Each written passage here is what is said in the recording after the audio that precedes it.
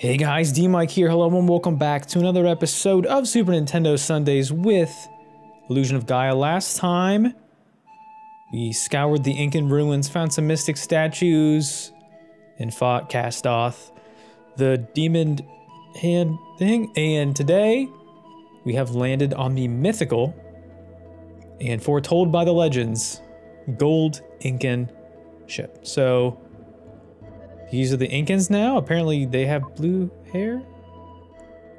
Are they referring to us? Because I mean,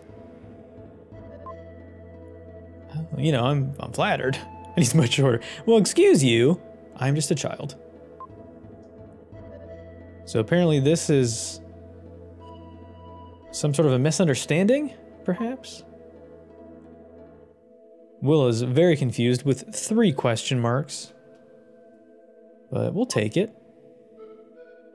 I wonder how strange it must have been for ancient cultures to be visited by people not familiar to them and to have some sort of prophecy declare that person a king or a deity of some sort. How weird that must have felt for the civilization, how weird that must have felt for the person declared. Also, why am I the only person whose wind is blowing? And making my beautiful, my wind is blowing, how my hair is blowing beautifully in the wind is what I meant to say. Apparently we need to go see the queen. They've been waiting for us for a long time. What could possibly go wrong? The ship is so beautiful with its gold and purple fixtures. Interesting. Let's go down below deck and talk to more of our new peasants. I'll do whatever I want. I honestly don't know where anything is. A lot of barrels below deck. Hopefully that's full of delicious Kool-Aid or maybe some Capri Sun, my favorite. And now that I'm king, you have to do what I say.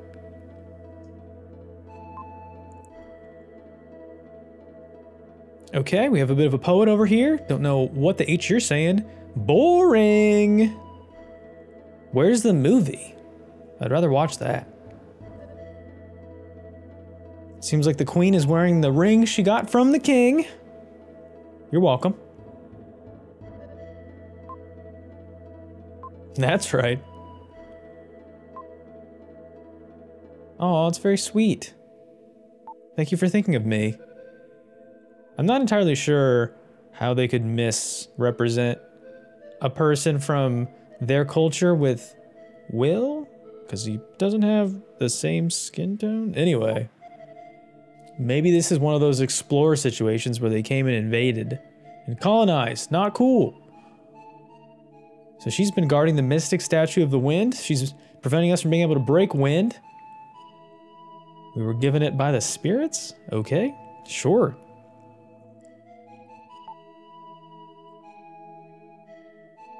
She's been keeping it safe for us. All this time, however long that's been, even though we're not the person she's actually thinking of. But the sentiment is still nice regardless. Apologies in advance, viewers. This episode does not have a lot of action in it, so hopefully you love exposition and being on very awkwardly colored, illustrious sea vessels. So, anyway.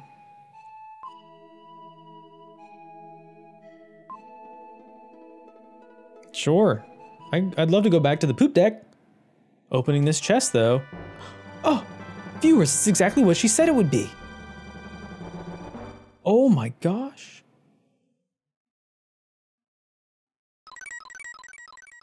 Apparently we don't have any items right now. But that's actually one of the 6 statues that we need. It's not related to the mystic statues of the Incan tribe, but one of the 6 statues that you need to actually complete the game. So this is how they give it to you, I guess? I don't know. But if you go back on deck, the person guarding the crow's nest has moved. We can finally get up here and get the ship sailing. Holy ship. Oh, short king. That's right, all you short kings out there, don't let those taller people get you down.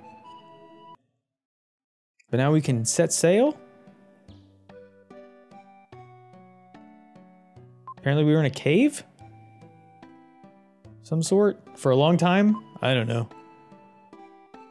But don't let invaders come and destroy your world, viewers, okay? Don't let them do that. Don't let outside sources ruin your good vibes.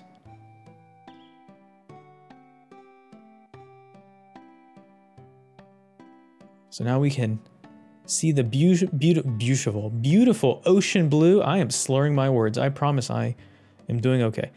All right. But being a little seasick from all this sailing, I think we could have a nice little nap on these wooden pallets. That sounds really comfortable. What do you think, viewers? We collapse in exhaustion and enter a dream state. We're in a coma. Not really. But we're back home. And this is not Grandma Lola or Grandpa Bill. Hello, who are you? Oh, it's his mom. Okay. Her name is Shira, apparently. Looking at the comet. Looking at a comet in the sky is never a good idea. You all know that. What do you think it is, viewers? Unlucky, lucky? It doesn't really matter what you choose here. We're gonna say Lucky Star. Because I love Lucky Charms. Don't let your happiness slip away, viewers, okay? You've got Mother Shira always watching over us.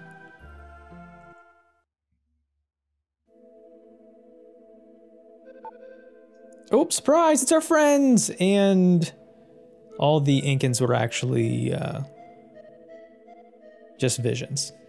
We've been seeing some stuff. Maybe we had gone into some crazy paraphernalia in those barrels, who knows?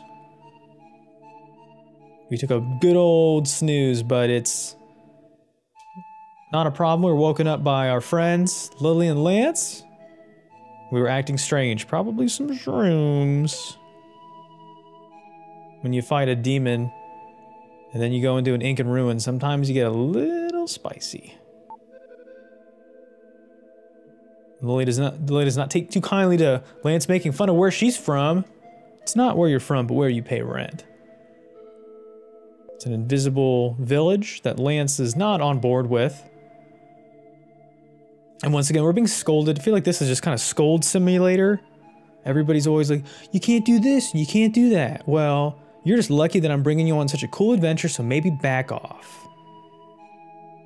I don't need your sentiments, okay? Jeez. Let's head back outside, get some fresh air. Clear our mind from all of these goober friends we have. See if any of our other friends are here. Oh, it's Seth, our purple-haired companion. He's always been a good time. You found a red jewel. Okay. Make sure you do this. This is the only time in the game that you'll be able to do this, and if you skip it, it's just lost to time.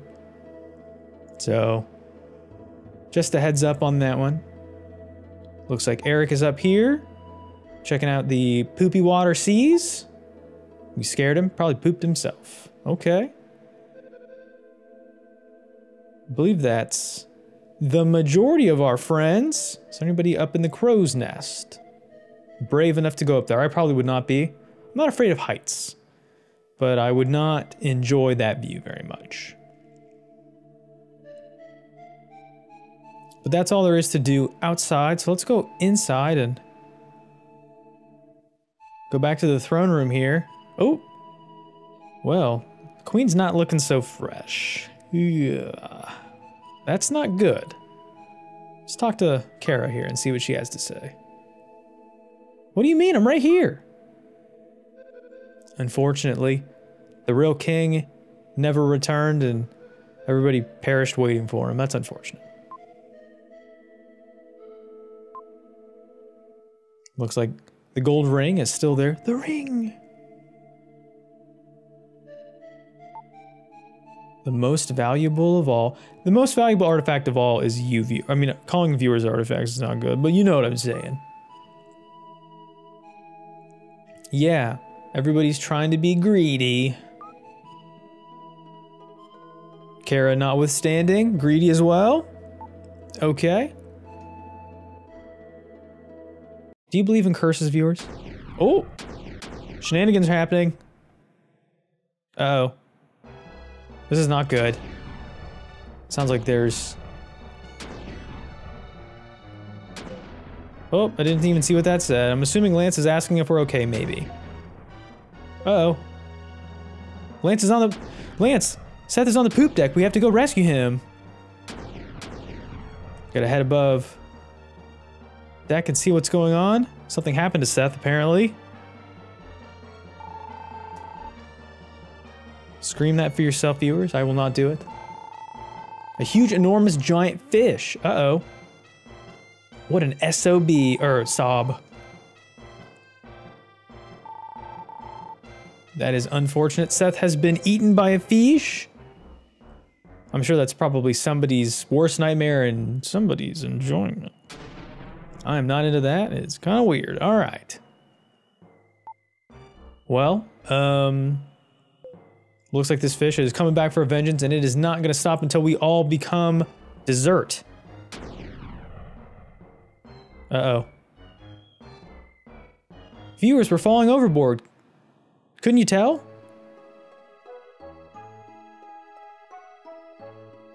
Well, it looks like only Kara and I made it, unfortunately. We're on this piece of driftwood. That's not good. How are we going to survive? We're washed at sea. Viewers, if you were washed at sea with one person, potentially somebody you did like or you didn't, what's something you'd bring with you? You know? A favorite book. Maybe a toy of some sort. Probably food and water would be smart if you had the knowledge to do so. For me, although she'd probably run away, I'd bring my kid. All right. Let's go ahead and have a little snack while we're waiting. Let's have a little snack while we're waiting. Some of that smoked yak. Mmm. Delicious. Let's talk to Kara, not smack her in the back of the head. What do you mean you've lost everyone? I've lost everyone. Are we okay, viewers? I feel like I'm okay. What? That is not a simile that I'm familiar with. Look at you with all your book learning, Kara. If you knew that this was going to happen, maybe you should have prevented this gigantic shipwreck and huge monster fish that's going to eat us. Kara's not really helping us out in any meaningful way. Let's have some more of that yak. Why not? Delicious. This is a very fun part of the game. Being adrift at sea. Let's talk to Kara again and see what she has to say. Stop invalidating my emotions, okay? Don't think about the future. Let's just enjoy drifting as we slowly waste away. Okay, you have your meat. I'll have my meat. Let's have our meat. 3 times the charm. We can share it with Kara this time around. I'm sure she appreciates that. Day 2. Looks like we're losing a little bit of our continuity. Not continuity. Constitution, I cannot talk. Let's hit some fish with our flute. Kara, how about you back off, alright? I'm trying to get us dinner.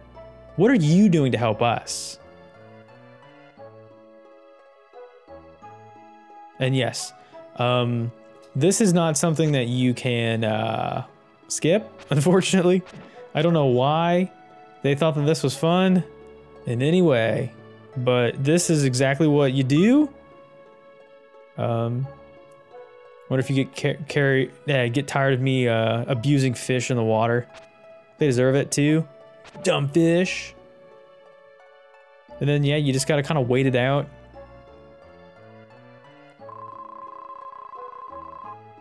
That's it. Nothing to break the monotony but Kara's big dumb mouth.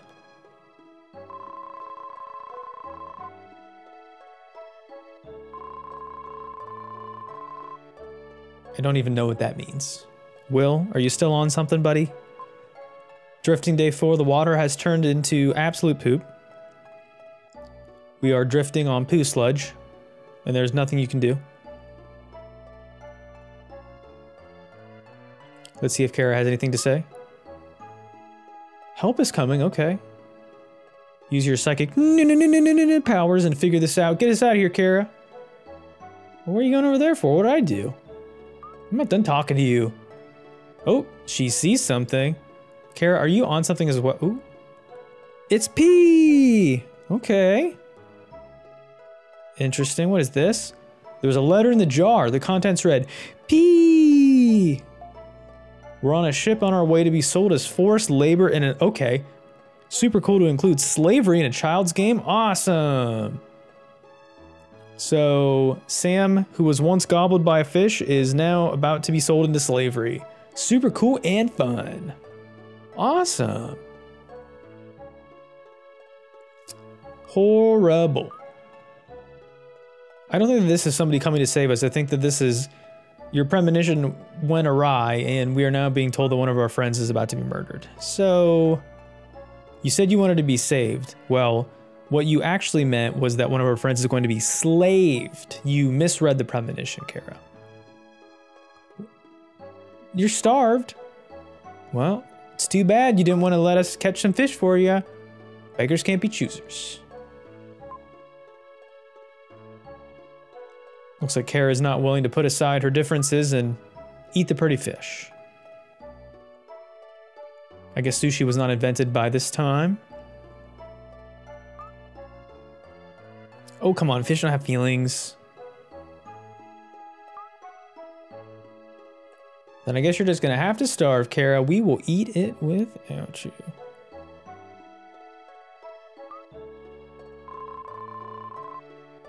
All because of a fish. Typical princess. Well, excuse me, princess. Okay. We actually need to catch some fish ourselves. So that way we do not starve while Kara is facing away from us. We will catch the fish and eat the fish. I will eat the fish. We have to do this until our HP is full. So it'll take just a moment to do so.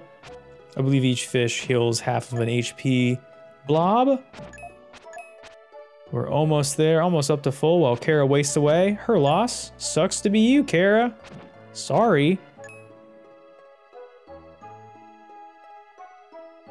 How about you maybe apologize? That'd be nice. Yeah, exactly. That's right. Game's getting deep. Let's catch a good fish. Now you can catch a fish for Kara and she will eat it. There you go, Kara. How about that? Thank you, Kara. It's goldfish, pizza flavored. Oh, Will's falling in love while we're on this raft. Day 12. Can you imagine, viewers? That'd be horrible. Like you probably would die of dehydration by this point. We're eating fish, but we are not drinking any water. Unless we're drinking our own pee. Oh, that's adorable. Unfortunately, Kara, you are not light years tall, so that would not work. She's interested in Lance and Lily, but nobody cares about Eric or Sam, apparently. Let's go ahead and talk about all these poetic, fun, things and just not worry about our friend who's being sold into servitude. But that red star is the comet from the vision we had. All right, viewers, close your eyes, make a wish. Do you want to know what my wish was, viewers? That's a pretty good one. Mine was to never burn my mouth again when I eat pizza bagels.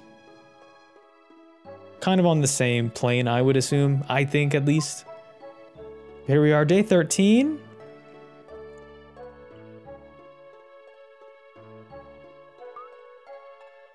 Super fun. Did that say 18 or 13? I missed it.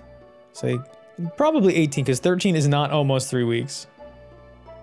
Hee hee hee hee. Stop making fun of our haircut. Apparently Kara now is humble, but I don't understand this dialogue at all. I'm not entirely sure if it's like they're talking or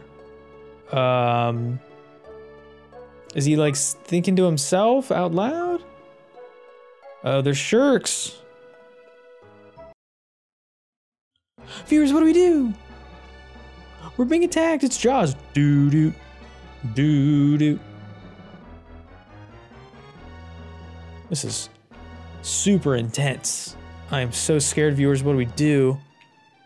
We're being circled by these sharks that are not doing anything with any expediency.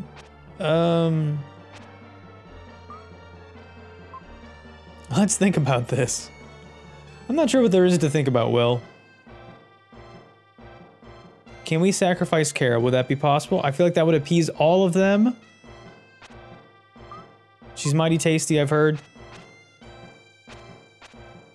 Princesses have extra fiber, so that's good for your diet.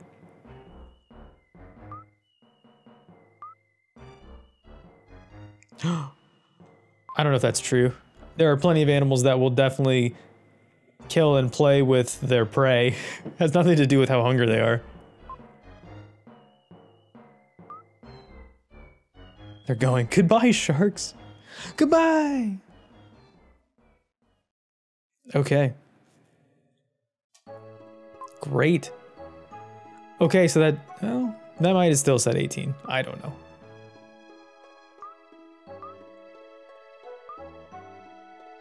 Oh, get out of here.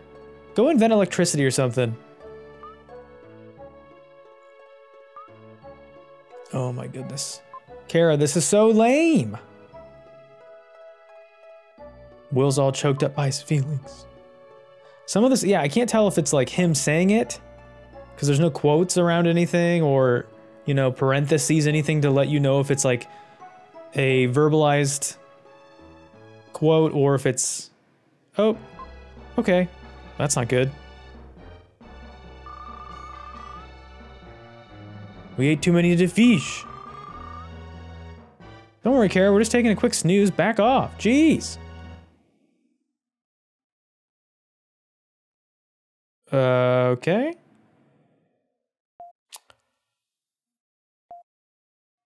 See, that's all. We got scurvy. That's the problem. Oh man, this game is so educational. When life hands you lemons, don't take those lemons and get scurvy instead. Okay, I'm assuming they're referring to Christopher Columbus. Kind of a weird thing to put in this game. Okay. Seems a little racist. Kara is not here for your medicine talk, man. I'm glad you're okay. Yeah, this is... Let's just get this over with. This is too much. We were rescued by a pup outside. And told the guy about our drifting away, and he came to rescue us. Super cool. He's been weird talking to us about medicine and science, and I don't want to hear it. Everybody should have their own blankets, viewers. If you ever share a bed with somebody, get your own gosh dang blankets. So as we learn now, we are on the south outskirts of Oakland. The city of Frisia is half a day to the north. He claims that Seth might be there. Okay. So let's go outside and thank the pup. Let's check this pot and find a red jewel. Let's go ahead and do that. Thanks, buddy. Woof, woof. That dog has saved us. All right, so that's all the time we have for today, viewers. I've been DMic. This has been Super Nintendo Sunday's Illusion of Gaia, and I'll see you next time. Bye.